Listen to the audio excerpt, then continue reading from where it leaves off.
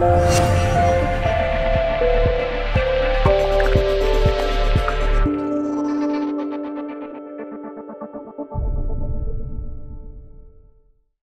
it's Steve here from Post-Processing Mastery, and in this Photoshop tutorial I'm going to show you an easy way to brighten dark shadows in Photoshop CC.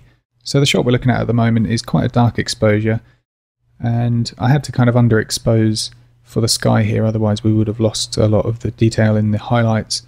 But obviously as a result a lot of this has gone a bit too dark. So the way that I'm going to brighten the shadows now is actually one of the real big benefits of the later versions of Photoshop, and that is by using the Camera Raw filter.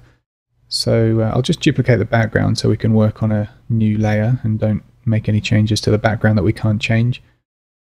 And I'll just convert that to a smart object so that we could possibly tweak the filter settings after we apply them. And with that done, I'll just come up to the filter menu, and you'll see here, if you're using Photoshop CC, I think it was in CS6 as well, you have this option here of a Camera Raw filter. And what this gives you is the Camera Raw engine, which is what you would use, or what Photoshop would open your RAW files in when you open them directly into Photoshop for your RAW conversions. And the reason I like to come back and use this is simply because these shadows and highlights sliders are just so effective. So what I'll do, just picking the shadows to begin with, I'll just slide the slider up towards the right hand side. Maybe the blacks will help a little bit as well, just bring a bit of detail out there. And I think I might just brighten the image overall, so I'll just use the exposure slider.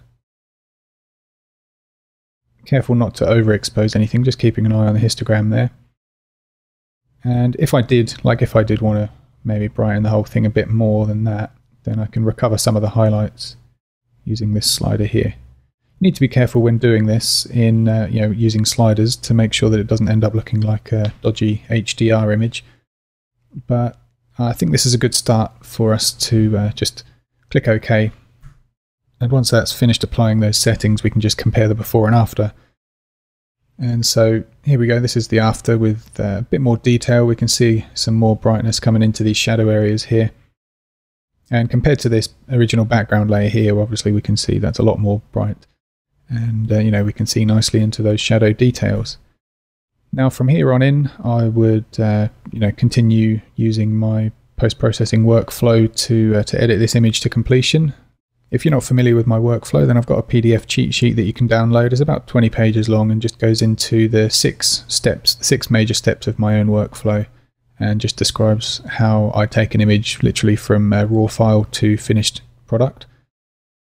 So if you want that, then there should be a button on the screen at the moment in the video window where you can just go and click that and download that PDF. Otherwise, just hit the subscribe button to make sure that you don't miss any of my upcoming Photoshop tutorials on YouTube.